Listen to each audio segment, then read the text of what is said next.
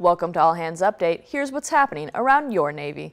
A Guam-based MH60S Knighthawk helicopter assisted in the recovery of distressed personnel in the Mariana Islands. The helicopter responded to an emergency call received by U.S. Coast Guard Sector Guam.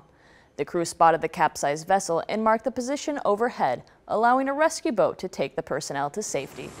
USS Harry S. Truman reached another milestone in its deployment, launching its 2000th aircraft mission in support of Operation Inherent Resolve. This impressive benchmark comes less than 6 months after Truman's first sortie launch on December 28th. E7 quotas are out. Over 3,000 new chiefs will put on anchors this cycle. To view the quotas, visit ah.mil. You can read more about what's happening around your Navy at navy.mil.